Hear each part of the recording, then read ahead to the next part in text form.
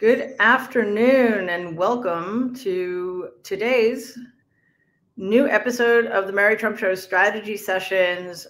We're changing things up a bit. We're going live, obviously, at 12 noon Eastern instead of 7 p.m. And because during the hearings we had such an amazing group of people to talk us through it, we're going to recreate that magic for our strategy sessions and hopefully have a thing or two to talk about. So starting me off is Dahlia Lithwick. Dahlia, thank you so much for being here.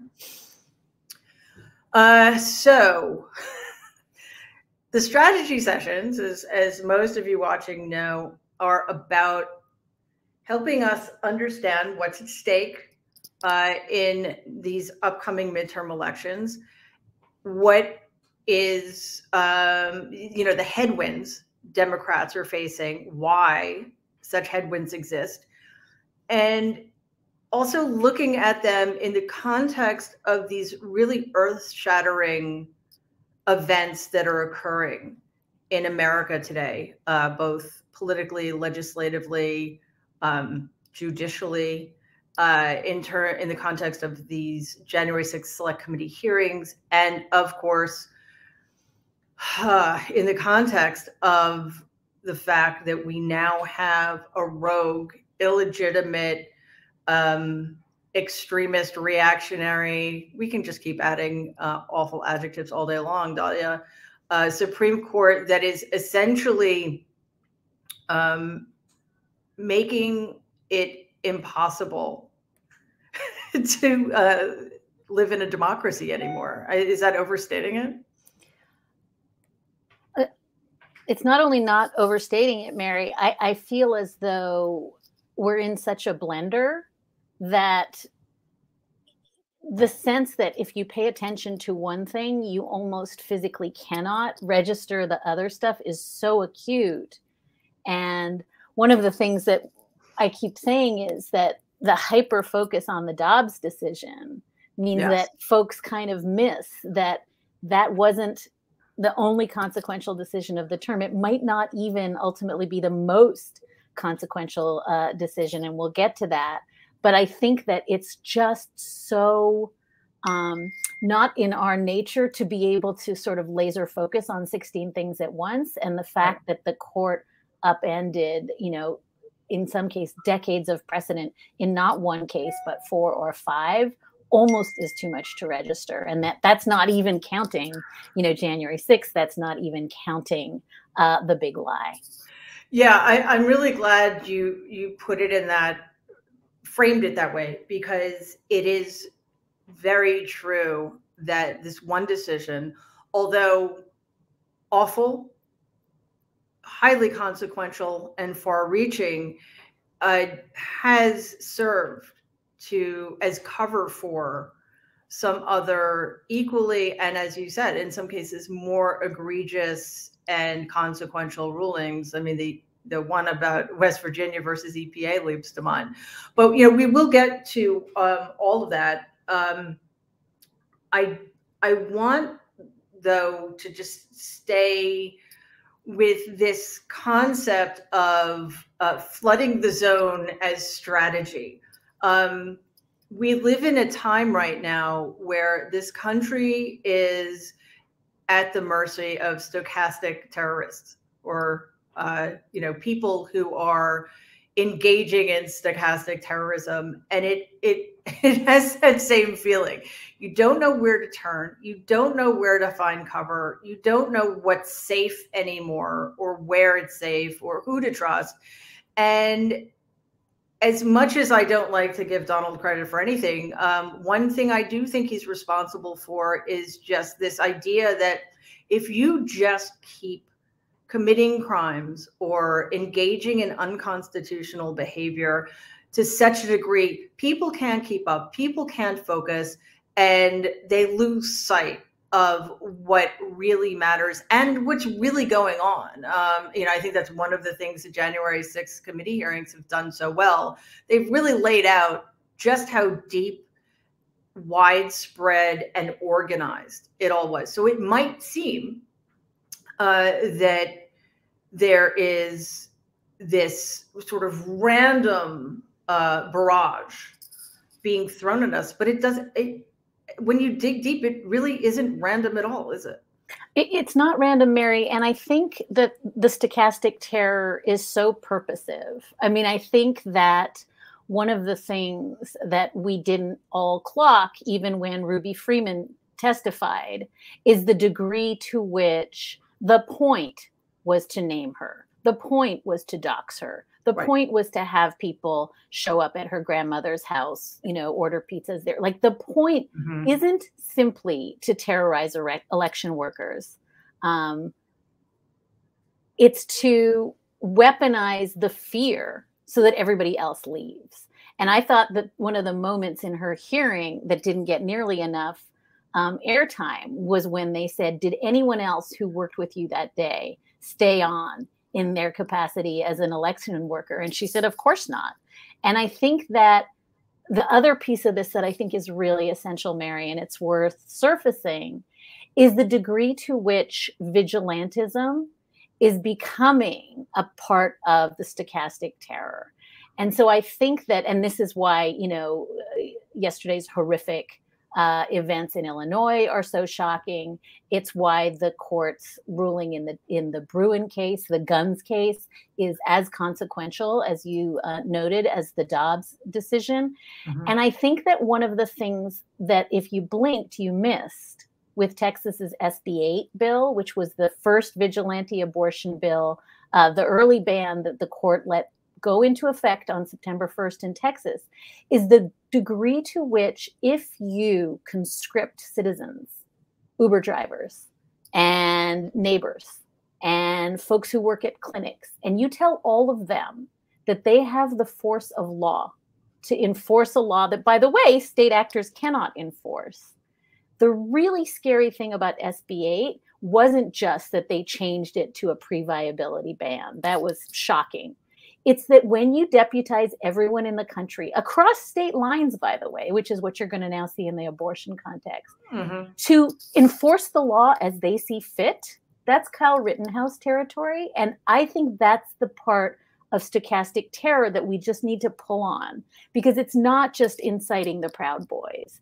It's persuading everyone that if everything is broken and lawless, they should take up arms and enforce the law as they see fit. And that's an extension of terrorism, vigilantism, that I don't think we've paid nearly enough attention to this year. Hi, Waj.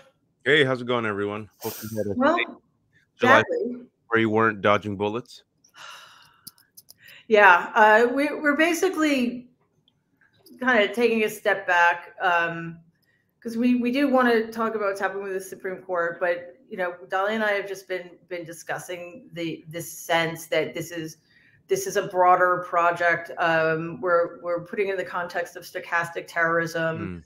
Dahlia pointed out quite rightly that one of the a related issue that we're going to be dealing with, thanks in large part to the Supreme Court and its ruling on SB 8 in Texas, is vigilantism and empowering individuals like Kyle whatever his name is, the double murderer, Kyle Rittenhouse, not just empowering them to commit crimes that serve an agenda, but then to lift them up, to heroize them, which is just absolutely insane, and you know, inspire others. I don't think it's an accident that the gunman in Highland Park, Illinois, was, as far as I'm aware, a maggot.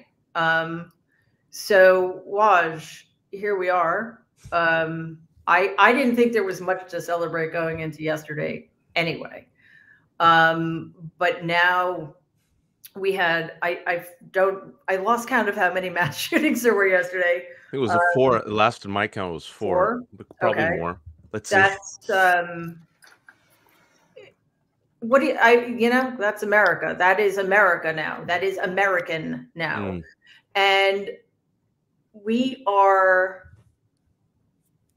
constantly, it feels, and Dahlia pointed this out at the very beginning, we're constantly dealing with so much that it's impossible to focus on one thing, or we focus on one thing at the exclusion of all of the other many, many, many important things that are going on that are also eroding our safety, our democracy, and our ability to live, have liberty, and pursue happiness. So what is your take on this whole idea of this sort of being part of a project on the right? But other than that, things are going wonderful. So thank you all for joining us. But I agree, to break each point down. I've been trying to write about this for a while, and I try to use these three individuals and I group them, right? Kyle Rittenhouse, Mark McCloskey, who people forget, but I'll remind you in a second, and also Eddie Gallagher.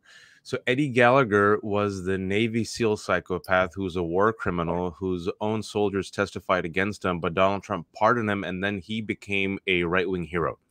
Mark McCloskey was the broke Bonnie and Clyde with the pink polo shirt with him and his wife, who took out the guns against the peaceful BLM protesters in St. Louis, and all the black protesters were like, what are you doing? And that was a crime. It was like illegal brandishment of weapons. He was pardoned by the Republican governor, and now he's running for Senate, and he was the one who got this amazing, if you remember the 2020 Republican National Convention, which had no platform, by the way, but they got 5 minutes of amazing real estate. They made it look like a movie. Him and his wife sitting there addressing the nation, repeating many of the talking points of Birth of a Nation, of the coming for the suburbs. Then you have Kyle Rittenhouse, and I'll add another one, Ashley Babbitt. So the trend here, and then also when Donald Trump was asked very specifically on the debate stage with Biden, can you condemn white supremacy? Like 3 times in a row, this meatball down the middle by Chris Wallace, right? Refused to do it, and he told the Proud Boys to stand back and stand by. And one of the many bombshells that have been dropped in the 6 hearings, the first day was the collusion of the Proud Boys and the Oath Keepers with Roger Stone and people from the Trump administration. People are forgetting that right now, right? So when Trump's told the Proud Boy to stand back and stand by, they took him literally and seriously. And so my fear here is not only are they empowering and emboldening their own militia, this is what happens in fascism, right? Their own brown shirts, is that the brown shirts, the MAGA shirts, or the maggots as you call them, know that once they get power politically, my people, just like the Klan back in the day, will let me go free. The sheriff's on my side, the lead foreman's on my side, the bailiff's on my side, the judge is on my side. They all wear hoods. So I could be like a Kyle Rittenhouse and show up. We know that law enforcement is, I'm sorry to say this, but a lot of them are right-wing. They just remember Kyle Rittenhouse brought the gun, killed 2 people, went up to the police officers, they thanked him. And so what we're going to see, my fear is, in the case that, and we've talked about this upcoming case, Dahlia, the name of it, the one with state legislatures looking over the elections. The independent state legislature theory. There you go. It's we're going to get there for sure. Yeah, I mean, I'm just saying that's the reason I'm going to mention that is that's the case. If you're talking about this big project, Mary, we're witnessing a right-wing judicial coup, but that case that Dahlia just mentioned is the case that I think they should be blared nonstop 24/7, because that's the case that will be the end result of this ongoing right-wing coup, where the Supreme Court will give the power to state legislatures to overturn the will of the popular people. Once that happens in 2022, and I'll end my little rant here. Once that happens in 2022, for the 2024 election, it's going to come down to the 4 or 5 states that we know: Pennsylvania, Wisconsin, Michigan, Arizona, Georgia, Nevada, probably. Those Republican state legislatures will say bye-bye to the majority, put in their Republican electors. Now we have a constitutional crisis. In that constitutional crisis, who's going to come out with guns and crack the skulls of the rest of us who are out in the streets? And I just wanted to connect the dots for the people. When people say, oh, these are just disparate things. No. It's all part of a concentrated plan, because people are forgetting that this coup was not in the past. This is an ongoing coup. Yes. And just to remind people, McCloskey, they weren't protesting outside of that. They were walking down the street. So, nobody was even doing anything to these people. They were just walking through the neighborhood, while black, admittedly. So that was the problem. So I think that the case is more v something. I don't remember. But anyway, we will get to that later, because I think that is where all of this is trending. But I want to put all of this or talk about all of this in terms of the midterms, because that's what we're here for with the strategy sessions, because everybody's so overwhelmed.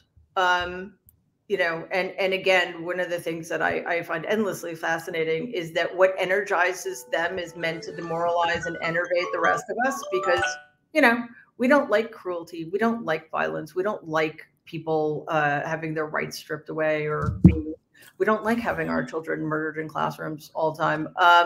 So it also, though, of course, it's true that the majority has no say anymore. We have no voice anymore. So one of the things that, just as a human being, I find so mind-blowing is that all of these things are happening deliberately.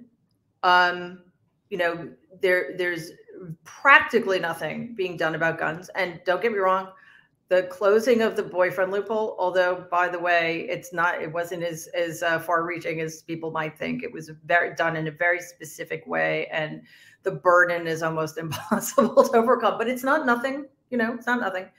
But very little is being done about guns.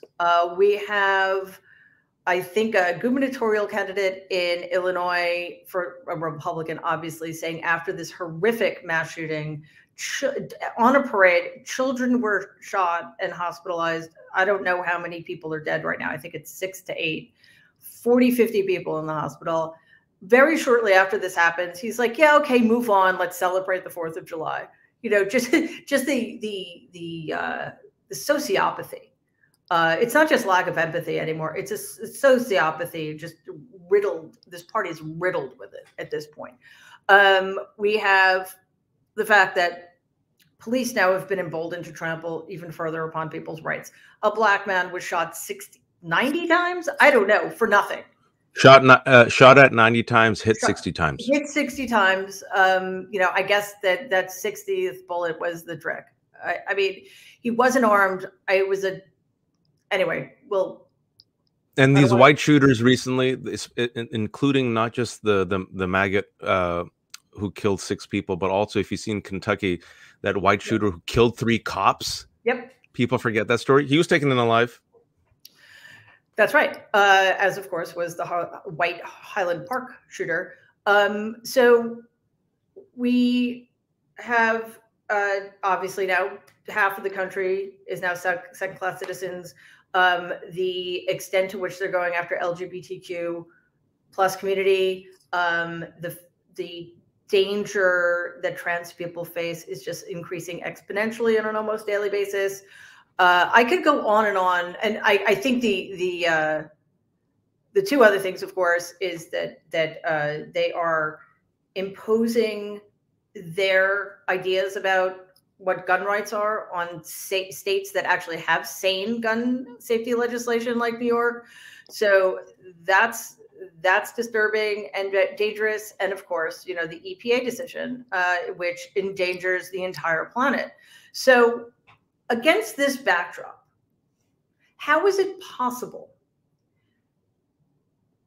that, conventional wisdom is that Democrats will probably lose in the midterms? I mean, what the fuck?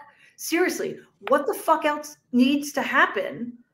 Because again, balanced against all of that is inflation and high gas prices, both things over which the president of the United States has no control. Please help me understand this, because that's one of the, many, many, many things that keeps me up at night. Dahlia, am I wrong to feel like I'm going crazy? No, you're not wrong.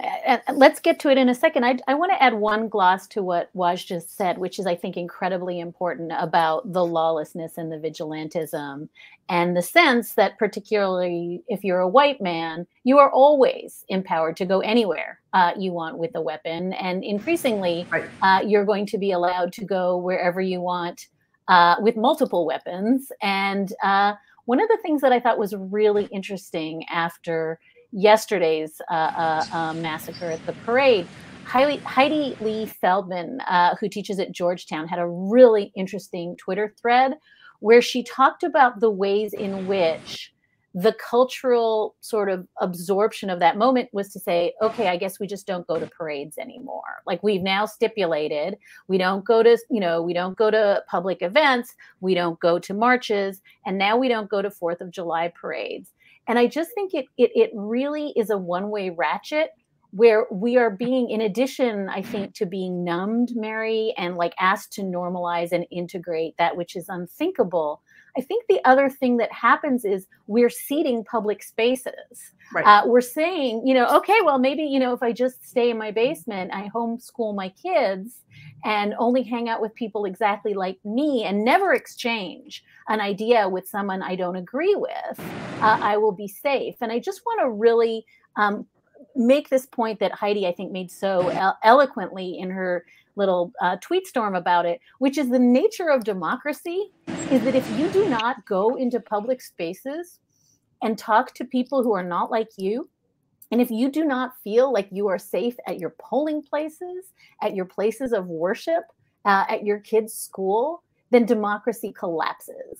And that's kind of the point, right? That's the point. I mean, there's a side fight in the Bruen decision, and we can talk about it, about what are going to be sort of like now like special protected spaces. And New York is trying now to just sweep up everything into these dangerous places. Mm-hmm. But that's not the point. Right. The point is, if some people, and Wash said this, I'm just going to say it again, if Proud Boys can walk through Boston and feel complete impunity and feel as though they own the streets, and the answer is to cede the streets to them, you're creating a self-fulfilling prophecy where not just do the people who have arms and the people who feel that the police are on their side are emboldened, but you're creating another class of people who are hiding in their basements. And I just think it's such an important piece of the vigilantism and the terrorism that we don't always track, that Justice Alito, when you read his Bruen opinion, makes it sound as though he's got massive solicitude for the poor,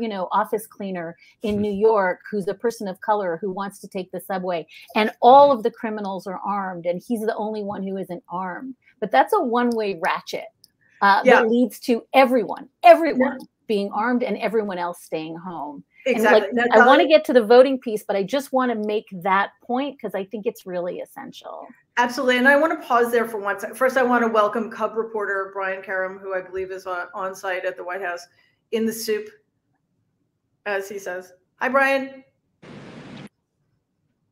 Hey, good to see everybody. Good to see you. We're talking about stochastic terrorism and the fact that despite all the horrors that the right wing is inflicting upon this country, that the midterms are still in question. So Dahlia is going to answer that question, and then we'll get to you, Brian. But Dahlia, before you continue, I also wanted to add a couple of things. The other thing that's going on is that I've been thinking a lot about Sherrilyn Ifill's book on the courthouse lawn. And when Waj said that law enforcement is largely right wing, yes, they are, and which kind of surprised. I would think at least in terms of gun safety issues, they wouldn't be, but they are.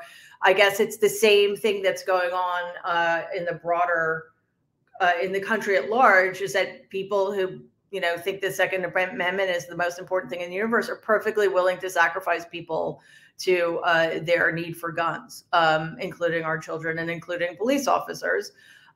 So just this idea that these lynching is on the rise, and it feels again that the entire system is involved in the endangering of Black Americans, and that's another thing that feels like a huge step back. I mean,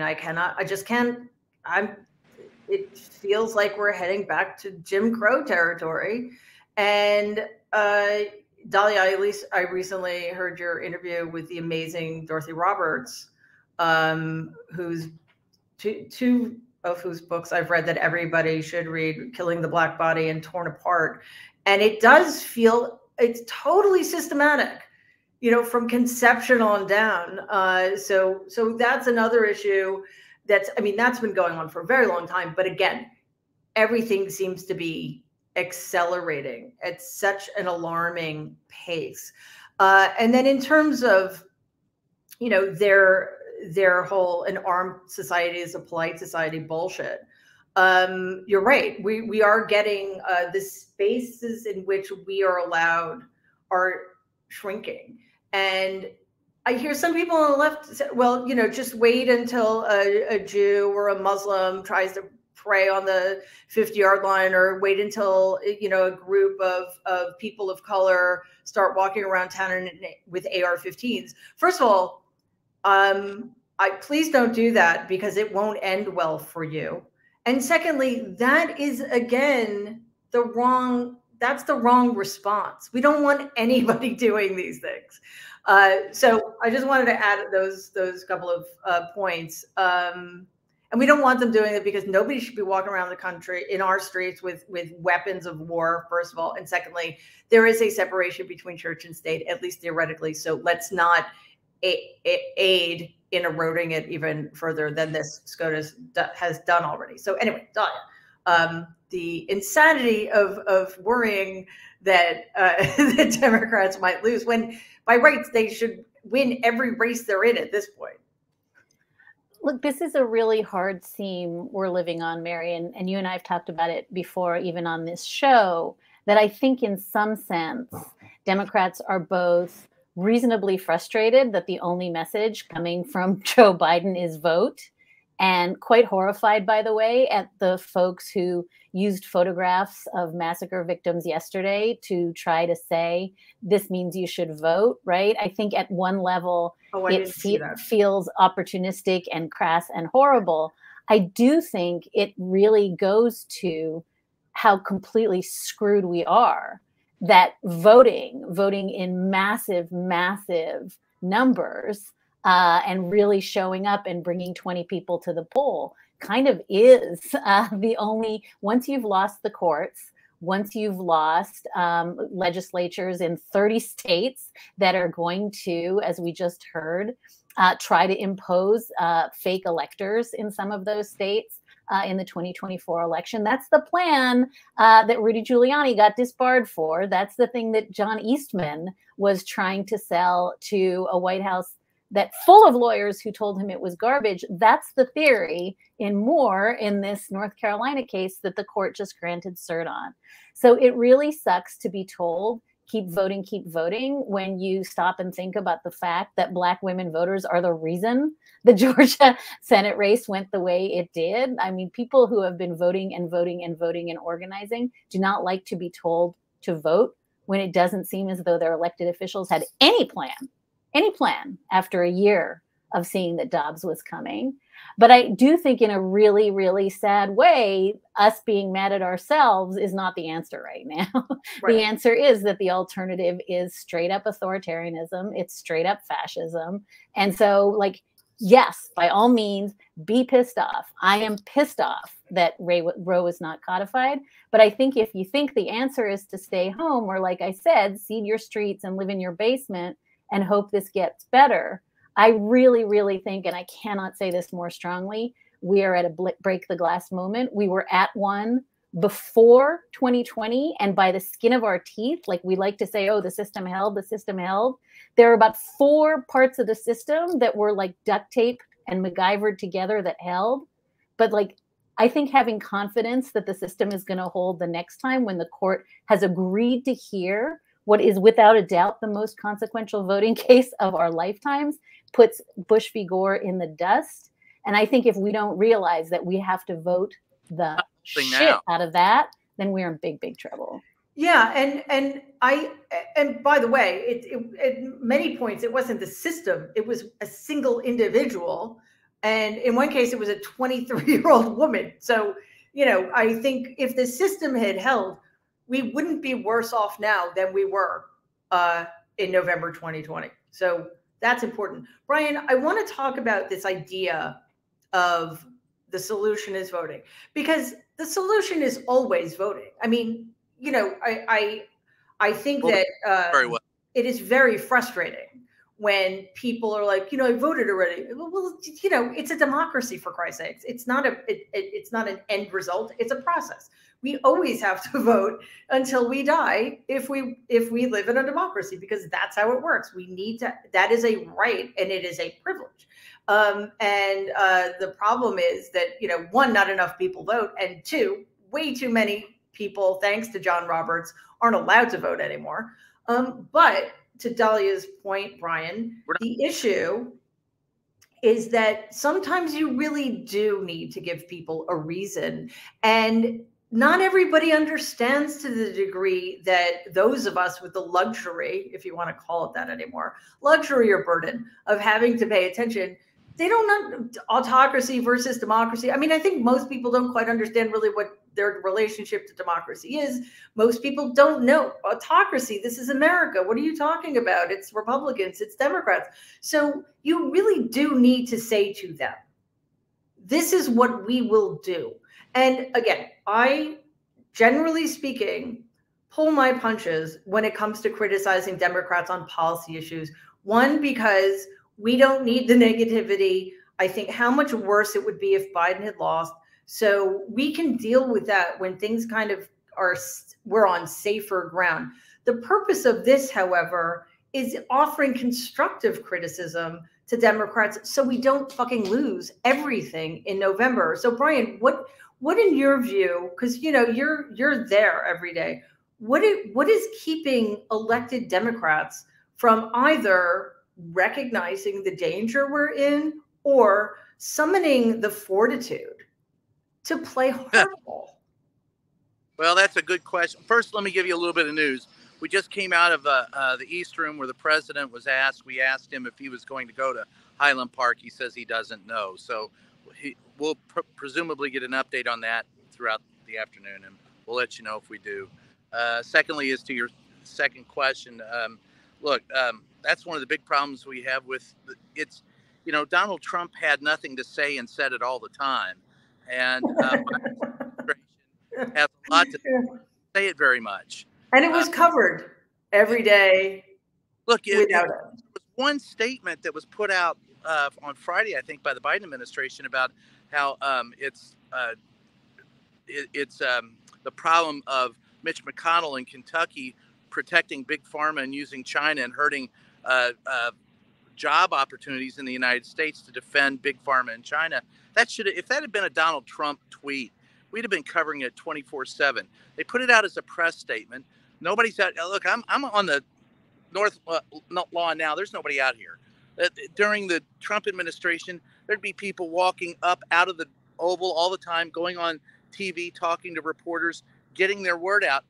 The Democrats think that just because they're different from Donald, they're not Donald, and they're better than Donald. But nobody hears them. I mean, the President of the United States just left an East Room function.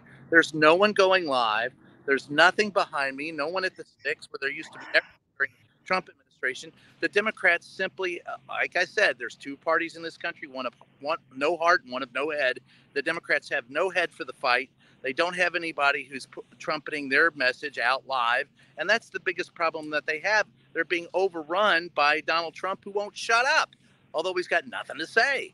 And that's if the Democrats, the question I asked the president as he was leaving today that he just shook his head to, I said, are you concerned about your party's performance in the coming midterms?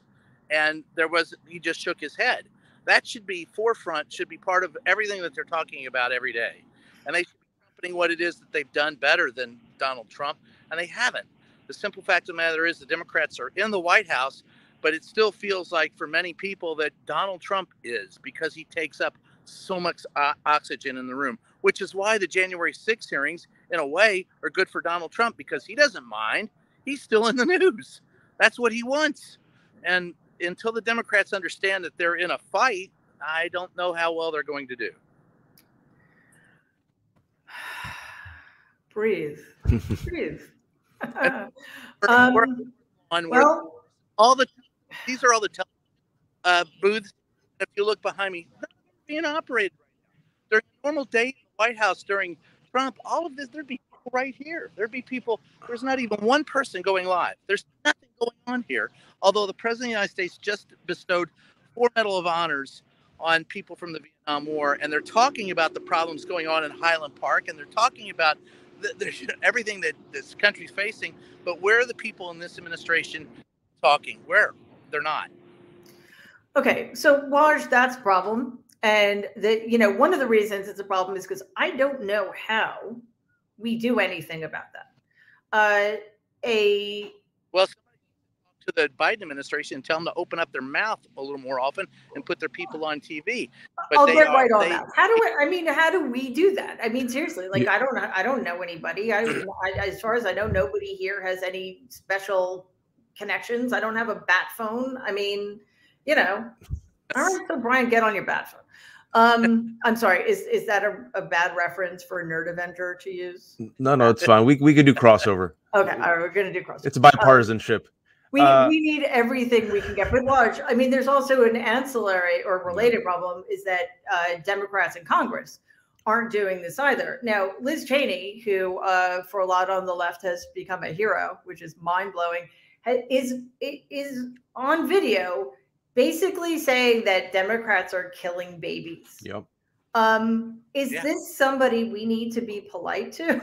I mean, they call us pedophiles. They call us groomers. They tell people we're murdering babies right after they're born, which, by the way, only an insane person would say, or an incredibly craven person would say. I think I don't know about Liz Cheney's state of mental health, but it's obscene either way. And yet we cannot summon the will to be rude to, or we're worried about being rude because they're their colleagues. I mean, that's something else that I'm beginning to lose a lot of patience with.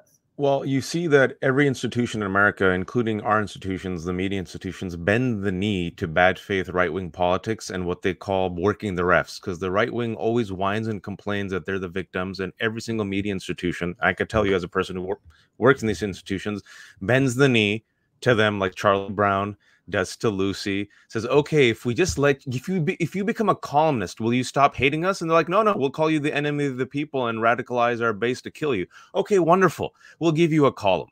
And what I've said before, and it might seem too harsh, is that in America, fascism will be welcomed as long as it's good for ratings, is profitable, and gives us access to power. Fascism will be embraced. And every single institution is bending the knee to this bad faith right-wing attack on our democracy under this old, outdated both sides model, which, by the way, has been BS forever. Well, you got to cover both sides. No, you don't. And I'm telling you, for people who are listening right now, in the media, there are people, it's almost like they're trained and they can't untrain themselves, like producers, editors. They're like, no, but we need both sides. We gave 7 minutes to Mick Mulvaney. Now we have to give 7 minutes to the other side. And these are choices that institutions make. You make a choice to run certain op-eds that equates the left and the right together. And trans language is the same as women losing 50 years of rights. I'm talking about the New York Times and Pamela Paul, who wrote that atrocious New York Times op-ed, right? The decision by CBS to hire Mick Mulvaney, the decision by ABC to hire Chris Christie. So to tie the threads together, Dahlia mentioned how we're ceding the ground. The architecture of the Republican Party and the strategy is to apply pressure. School boards, medical boards, election poll workers, democracy.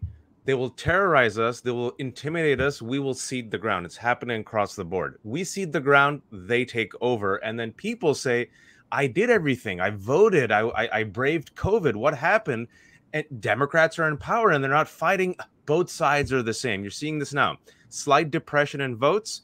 It's enough for the Republicans to come back, get the House, get the Senate. And most average Joes and Jose's and Janes, they're not like us. They're not nerds. They're like, Biden's president. How come he's not fighting back? I voted for him. I'll go vote for Republicans. Now the vote's depressed. Republicans run the show. This is where, when it comes to strategy, you need a united, if you're going to use the word united, institutional majority resistance at every single level. You have to resist fascism at every single level. So that means the people out in the streets. That means at the local level. That means our media institutions who will fail us. I'm going to give you a warning. They're going to fail us. But also for Democrats, I'm going to give you an example, since it's about strategy sessions. Democrats who did it right. Pritzker, governor of Illinois, yesterday. Gavin Newsom with his ad in Florida. The state senator, Mallory McMorrow. AOC on Stephen Colbert. That should have been the Biden party. That should be Kamala Harris. People want to see a fight. And if you don't tell people the threat, they won't know the threat. If you don't tell people how to save democracy, they won't know how to save democracy. If you don't tell people what to do, they won't know. Here's an example where after the Highland shooting, if I was in the Biden administration, I would have been Joe Biden today, gone on, addressed the nation, and spent 7 minutes blasting Republicans. Literally, I would have been like, where are my Republican colleagues? Why are they okay with this? Ask your Republicans, are they fine with more dead kids? I would run an ad with saying Republicans love guns more than they love our children. That should be ad number one. The second ad I would run from now until 2024, and I'll quickly explain why, is, are Republicans okay with a 10-year-old girl who was raped carrying her baby? Ask every Republican. It would be almost like the Willie Horton moment, the horrible ad that Atwater did, which is super racist, but this time it's actually real, a specific story. And it's something which Republicans are stuck, because the answer is yes, we want a 10-year-old girl who was raped to carry her baby. And if the Republicans say, no, we're against it, the base will turn against them. You have a win right now with that one story. That happened, by the way, ladies and gentlemen, this 10-year-old girl, because she sought an abortion at 6 months and 3 days, they said, nope, you're 3 days late. She had to go over to Indiana, because there's zero exceptions for rape and incest in this new anti-abortion law. The polls say you have a win on women's rights. The polls say you have a win on January 6th. The polls say you have a win on guns, right? Even with Latinos and many gun owners, African-American gun owners, the polls say you have a win on book bans. Where is the messaging by the Democrats? It's not there. And so that's the strategy that I would do on these two issues. I would wage into the cultural war on women's rights and guns, especially right now. You have a win for the next 2 years. But if you have no message and you have no messengers, who's going to find out about it? And what they do is they trot out AOC as a guinea pig. Let's see what AOC does on Stephen Colbert. Oh, people like that. Okay, let me do it now. And so to connect the thread of what we can do, I'll say this, ladies and gentlemen, pressure works. Pressure works. If you pressure your politicians move their ass. And I get hit on Twitter when I criticize the Biden administration because people are saying, oh, they make all these assumptions about you and me, like, oh, you're a third party voter. You said don't vote for Clinton. I'm like, what are you talking about? Wait, I'm just criticizing the Democrats for wanting to do more. Once the pressure came on them, you saw the last week, finally Biden came out and said the radical idea that we've been seeing for a couple of years, Mary, which was we got to end the filibuster. How did that happen? Pressure. So for the rest of us watching right now, your job is to pressure your elected officials to fight. And then we have the resources to actually take it back. And finally, what Dahlia said, unfortunately, what we have right now, because of the historical trends of elections, because of the ongoing coup by the right wing, because of voter suppressions, it will take mass institutional resistance, which won't be there. The way I'm just giving you a heads up, ladies and gentlemen, fascism will be welcomed in America, at least in the beginning. But we need the numbers to barely hang on to this 2022-2024 election, which is still possible. And you have these winning issues, but if the Democrats don't engage in the culture war, it's over. Yeah. First of all, hi, Kurt. I'll get to you in 1 second, but Dahlia just wanted to add something quickly to what Waj just said. I think I want to lash together something that you said and that Waj said that I think is really, again, one of these like incredibly boring, sort of amorphous problems, which is that, not that either of you are boring, but that this is, fundamentally a democracy problem, right? This is a problem of a system that is working precisely as it was designed to work. And everything about the Electoral College, everything about the fact that we have 5 out of the 6 Republican appointees on the Supreme Court appointed by a president who lost the popular vote and then was ratified by a Senate that is so malapportioned that tens of millions of people have the same amounts of votes as like a handful of people, right, in Wyoming. This whole thing is structured to privilege white agrarian rule. That was the bargain. And the bargain is working. And the fact that we're all looking around now and saying, wait, I voted, I showed up, I voted, and nothing is changing is because the system exists to suppress that vote. And then you have that Supreme Court where 5 of the 6 justices are appointed by minority majority president, ratified by a minority majority Senate. And they turn around, as you said at the beginning, and they constrict the vote.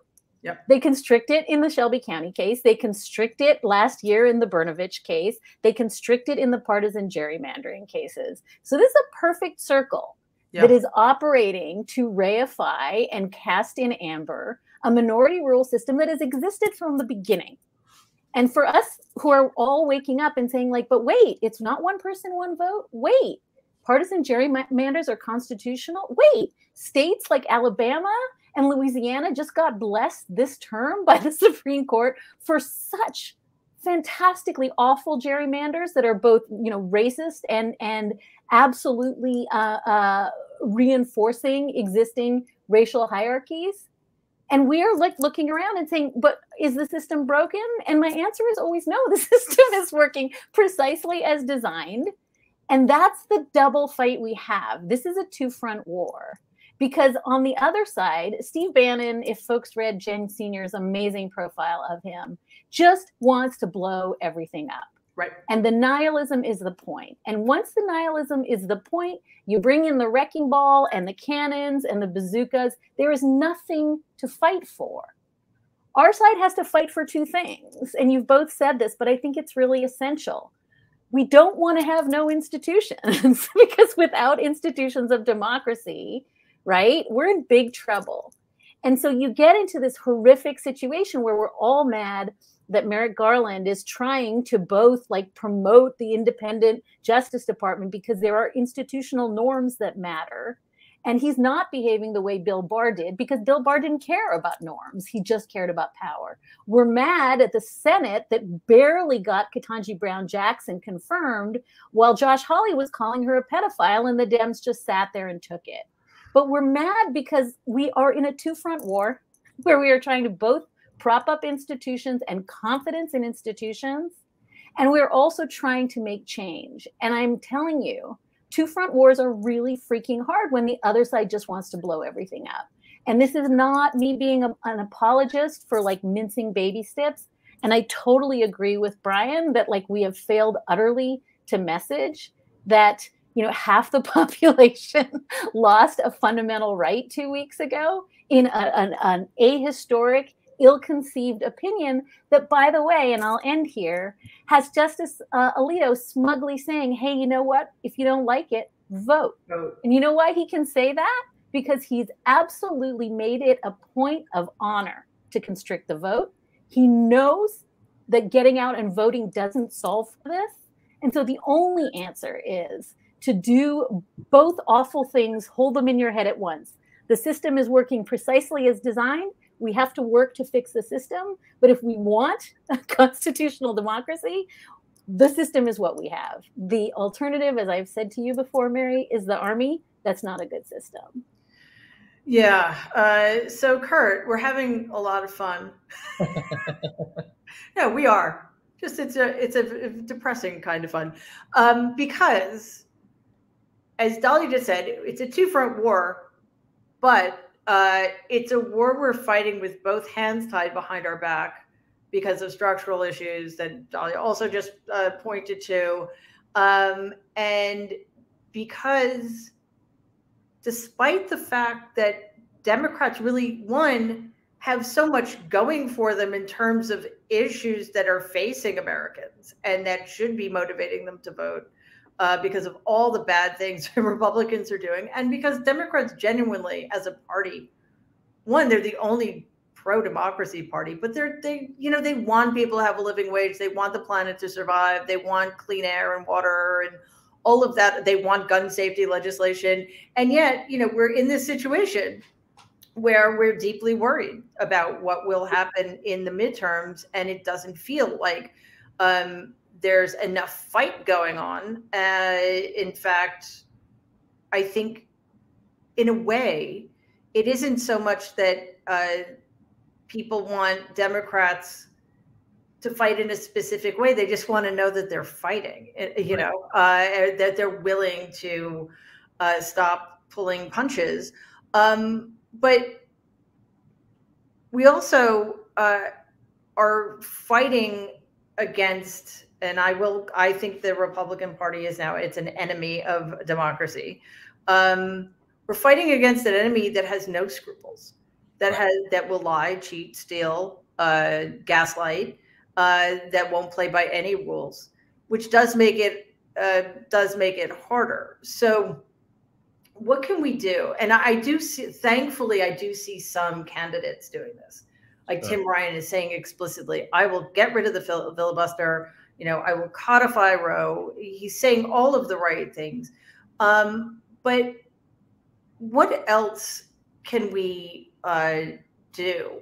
Like we who aren't in positions of power, what can we help people to understand that needs to be done without demoralizing them? Because I think some ways just focusing on how bad things are, it should be motivating, but then you get to the point where it's just like, oh, for fuck's sake. I mean, there's just nothing to do there. And you just kind of do that. Yeah, I was thinking to myself yesterday, how we all got here, right? And I think to myself, stolen elections are nothing new in America. And look at what happened in the year 2000 and think what would have happened if the shoe had been on the other foot. What would Republicans have done had, instead of Bush-Gore going Bush's way, it had gone Gore's way?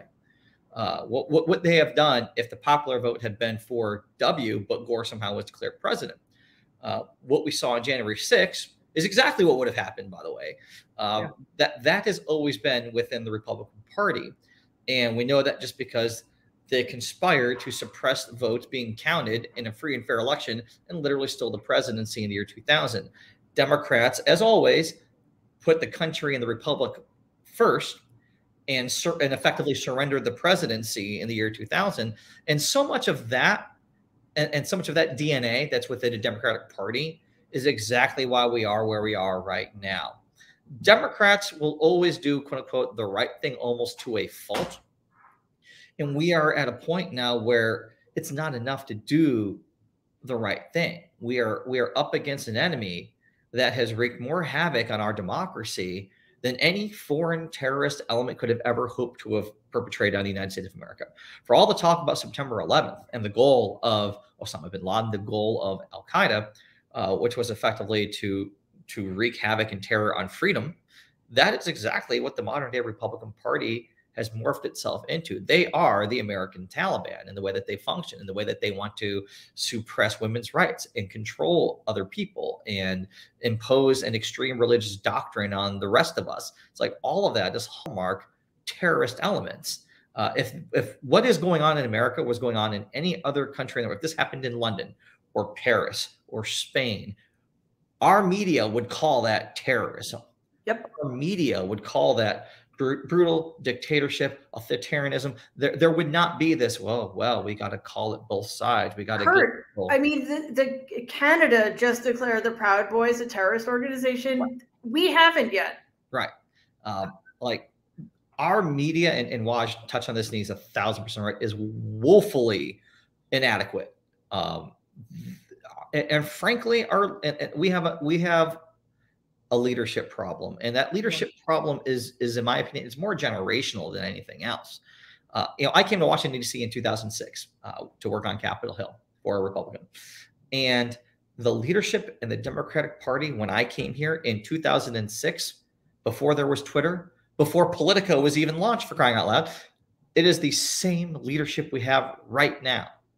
That is a problem.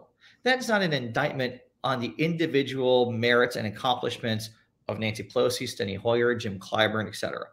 But the fact that we have literally the same institutional structure in 2022 that we did when I came here in 2006 is a failure of leadership. And that is, to me, every fight, every war starts at the top. If you don't have the top right, you can't hope to get everybody else below that on the same page, marching in the same direction, working and fighting in the same fight. And the people that we have right now at the top came up at a time where there was at least the appearance of bipartisan. There were certain things you could at least work together on and believe that it wouldn't cost you your election. It was at a time where there weren't aggressive primary challenges to any incumbent really on either side of the ideological spectrum. It was a different time. And so much of what we see from the president, from our leadership, is this wanting to go back to that time as if we can, as if it's attainable. And you know what? It isn't. And it isn't because of the Democratic Party. It's because the Republican Party has made a conscious decision to go to a place that we cannot meet them. I always say the reason why I can't reach out and compromise is because I can't reach out and compromise with someone who looks at me and sees the word China virus. I can't reach out and compromise with someone who tells me to go back to where I'm supposed to come from, which is Rochester, New York, by the way. I can't compromise with someone who sees the world through that lens. Right. And so once we get to that point, the only alternative that we have is to beat them, is to crush them, is to make it so that them and anyone like them faces such consequence and lose everything that they see no profit in continuing down that path. And we have not, as a party, been able to really, I think, capture the force needed to do that successfully, because our leadership is still in a different era. That's absolutely true. And one of the things that is difficult to reckon with is that how is it we see it so clearly? I mean, there are Democrats running around with their hair on fire who understand precisely what's going on. How is it that they don't? Because again, it's not as if the Republicans are being nice. They are. You know what? It's not even an asymmetrical warfare. The Republicans are waging war, and the Democrats are saying, "How can we work with you?" And instead of saying, "Sorry, we can't make common cause with fascists. We can't make common cause with racists. We can't make common cause with people who believe that women should be second-class citizens and 10-year-old victims of rape and incest should be forced to carry that child to their, embryo." To term, or who are perfectly comfortable with the number of children slaughtered in this country every year because their guns are more important to them, et cetera, et cetera. But I think, Waj, part of that, again, I think it's in some ways characterological with Democratic leadership. I don't know. I think part of it is just not. Maybe it's what Dahlia and I started out talking about. It's overwhelming. Where do you start?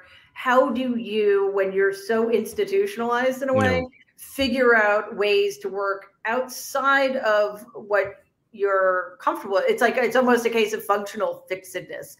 But I think probably the most dangerous thing, and I've said this many times, so forgive me for repeating myself, is that by the media, by politicians, by a lot of people who were just so fucking relieved that Donald was gone, was this necessity almost of needing to pretend or convince themselves that the Biden administration was a normal administration that had followed another normal administration, and hooray, hallelujah, we can just go being back to normal.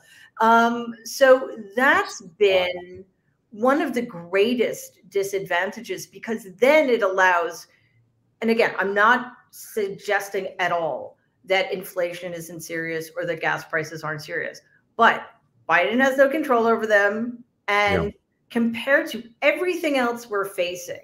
Oh, and by the way, I would also just say that the best way to combat those things is with a living wage. So Democrats are the only party that's good, who will do that for you anyway. But that normalization, and that they did the same fucking thing with Donald, normalized him completely. The media just hates this vacuum, so they had to normalize him as well. So that normalization allowed for this atmosphere in which, it's about inflation, versus, we have different opinions on guns or whatever. And it's another disadvantage. Actually, Kurt wanted to say something quickly, and then Waj, you can go. Yeah, sorry, I have to hop over to Peacock. Our dear friend Michael Steele is hosting Peacock. Then I'm going to hop on in a second. I just want to say, Mary, you made such a good point there. I want to draw the comparison. After Obama won, I feel like there are so many of us in this country, oh, we did it. First Black president. Right. Everything's good. Right. We can all let our guard down, and life will be great in America for here on, forever. Post-racial democracy. Yeah. Mm-hmm. And of course, the complete opposite. It's like how you go from Obama to Donald Trump is. We can do a whole episode about that. Yeah. Same thing. I think when Biden won, it's like, oh, Biden won. It's a return to normalcy. We're going to pretend, and by the way, I mean the media in this case, like the last 4 years didn't happen, and we're going to hold President Biden to this standard that existed before Trump, which is complete bullshit, by the way, which is why they can get away with hiring a Mick Mulvaney or Chris Christie or Alyssa Ferris co-hosting The View every week. And they're doing their jam, whatever. But the fact that the media has allowed that to happen, they are so complicit in the rise of this extremism and the extremism of the Republican Party. They have sent the message out to reward bad behavior. Anytime one of these traitors, and I use that word very deliberately, traitors, writes a fucking book, they're all over the goddamn television promoting it. They are given a seat at the table to talk to every single credible media outlet, the same media that they were dubbing enemy of the people, fake news, alternative facts. They are allowed to promote that book and use the media to rehabilitate their reputation, to launder their sins through the modern day media ecosystem. And it's just such nonsense and bullshit. And so, what you said there, connecting Obama to Biden to the media, is I wanted to throw in there. And with that, I turn it over to Waj, and I will see you on the other side, guys. All right. Thanks, Kurt. I really appreciate it. People. Waj, I just want to add really quickly too. It's not just the traders promoting their books all over the place. It's also the so-called journalists. That's right. Who kept back vital information in real time when it could have mattered to write their fucking books too. So people might not like what I'm about to say, but we always like what you have to say, Waj. Yeah, many of the leaders in our institutions, especially the Democratic leaders, are not built for this fight, and they're not made for this moment. That's just a reality. Mm-hmm. Biden. And we should still support Biden, even if he runs it, support any Democrat who runs in 2024. But Biden was probably the right president to beat Trump. He's not the right president to beat Trumpism. And the leaders, like all the leaders mentioned, Clyburn, Steny, Hoyer, Schumer, Pelosi, they're not. Because there is something about institutional ossification and atrophying. I'm not talking about age. It's a mindset. And even within media, I can tell you, and Kurt can tell you, and Dahlia can tell you, many of these leaders, they're not built for this moment. They're just not. And they cannot adapt to this moment. They're creatures of an institution that, as Dahlia said, I want to say it again, because a very powerful point, is working exactly as it was designed to work for profit, for corporations, for white men, some white women. And so when they talk about the halcyon days of like, oh, the Supreme, even Biden right now, the Supreme Court has 25% polling. And he's like, well, what do you want us to do? We can't expand the court. It's this hallowed institution. And you're like, dude, no one gives a shit about the Supreme Court. 25% of Americans respect it.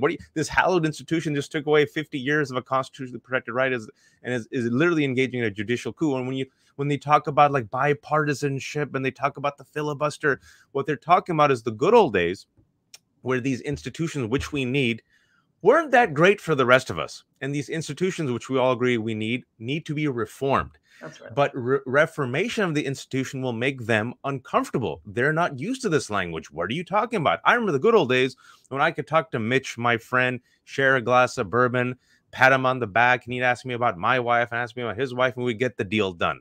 This is not that age. And the fact that even Biden and others are talking about rational Republicans while they are calling us pedophiles. Mary, I'm old enough to remember. If you used to call someone a pedophile, that used to be fighting words. But there was a Vice article that came out a couple of months ago, and I think it was April, where they were just exactly what you said. They were trying to figure out like what the Democratic response to being called a pedophile was, and Vice concluded that the response by the leadership was do nothing. Right. Well, we heard Eric Swalwell, Hakeem Jeffries. I don't know if they recorded that article, but they recorded somewhere saying, you know, we don't need to go there. Yeah, you do. You do need to go there. Or even Michelle, when Michelle's, you know, God bless Michelle, but the one thing that she said that has killed Democrats is when they go high, when they go low, we go high. I'm like, no, they'll take out your kneecaps. When they go low, you bear crawl, you put them in a submission, you chokehold them. And what people, you know, I'm not for violence as an analogy, by the way. What Kurt said to connect the last point is if you're up against a fascist movement where they want minority rule and they're willing to burn down all the institutions, or they're willing to use terror and intimidation for you to cede the ground, that is an ongoing threat to our democracy. And you cannot rationalize it. You cannot normalize it. You can't bipartisan it. You have to use the power that we have right now, at least for the next 5 months, and you have to crush them. We have the Justice Department for right now. We have the White House, we have the House, we have the Senate, at least a 50-50 tie. I know Dahlia said it's an important point that it's malapportioned, that the 50 Democrats have 40 million, represent 40 million more people. But you have to flex the power that you have for the next few months to give us just that chance, Mary. And I think the pressure that people put on Democrats and the leadership that we're seeing from, again, Pritzker, Newsom, AOC, and I gave another name, I think Raskin. There's a Porter, Mallory McMorrow. The Democratic Party needs to see that when these individuals put out the message, put out the fight, and they get like donations, and they get better social media followers, and they get on TV, they're like, oh, the base, that's what the base wants. So I want to end on a hopeful note in the sense that the majority is looking for fighters to rise up and meet the moment. The Democratic Party has that ability for the next few months. I don't think Biden is that guy, but then there can be others around Biden who do the work. But they have to lift them up. As Brian was saying, like, where are the other Democrats? Who are they lifting up? Who are they nurturing? Who are they putting out there? And you see like them holding on to power like Charlton Heston, you know, take this from my dead cold hands. And I just need some other leadership to step up right now. And whoever steps up from the Democratic Party and matches the passion and convictions of the people, I've said this before, I'll say it again, will be politically rewarded in 2022 and 2024. Thank you for letting me filibuster. No, and can I say, I want to say one other thing that I think is also hopeful. We're talking as though these ideas have not already been, like, there are amazing democracy reform groups that are doing this. And like, folks should look up Demand Justice, and folks should look up, you know, Fix the Court. And folks should look up Protect Democracy and the people at the Brennan Center and Mark Elias. And like, there are groups that are working on filibuster reform. There are folks who are working on state compacts, you know, to get out of the electoral college stranglehold. There are folks working on, you know, bipartisan state reapportionment so that we can fix gerrymandering. Like, all of this stuff is happening in the, like, quote unquote laboratories of democracies, which is the states. And so in addition to like caring about your like states, you know, attorney general race and solicitor general race and the school board race and all that stuff, I think there are groups that are actually like decades into doing this work of fixing the filibuster and the Senate and the Electoral Count Act. Like, all of that stuff, which sounds eye-glazing, is fixable. And it just requires fixing it. And I think it requires, because now we're sort of laying down track, and the train is like, literally, like, the train is not breathing down our necks, because that is a mixed metaphor, but the train is coming faster than we can. And it would be weird. This repair work. The smoke is, that's the breath. The smoke of the train is breathing down my neck. But I think what I'm trying to say is, like, this is not, we don't have to invent the wheel here. And I think getting involved in like all of that democracy repair work, instead of just saying my vote doesn't count. Like, if you feel that your vote doesn't count, it's because you're in a state with a non-competitive election, and that's fixable. And so I just think we have to really, really like not think it's this binary of democracy's broken, and like these three people have just spent an hour telling me how broken it is, so like I'm moving to Scandinavia. It's not that. It's that democracy is broken, and it is eminently repairable. And that's the work we have to do right now. And in the meantime, we live with this like kind of crap ass broken system that is now exposed in all of its flaws. and we vote. Yeah, and I want to go back quickly to something Waj said that illustrates the part of the problem, and well, it combines the things both of you were talking about. One, we know the system is working as it was intended because despite the fact that Republican leadership has been around for a long time as well, they're doing just fine. Like they get it. So it's not about ageism. It's about understanding when the system is in your favor and taking advantage of it, and when it's not in your favor and needing to fight. The Republicans have gotten the message. The Democrats have not. All right, you guys, this is incredible. And for everybody out there, again, this is not to demoralize. This is to help us understand what's at stake. And what I'd like to do next time is talk about, because this is another thing that's important. We all need to understand, including me, what Democrats can do that they're not doing, and what they can't do that they're getting blamed for not doing, even though they can't do it. Because I think that will also help people be less angry and also know where the pressure can best bear, if that's not even a thing that people say. But you know what I'm saying, where we can most bring to bear the pressure that needs to be put on people, and to yell at people for not doing things they can't do is counterproductive. So I think that's definitely something we need to discuss, as well as, we didn't even get to a whole bunch of the Supreme Court things or the hearings, but we're going to continue this. Dahlia Lithwick, Waj Ali, Kurt Bardella, Brian Karem, thank you.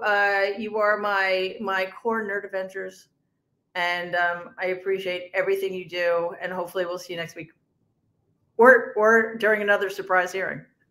All right, thanks. See you soon.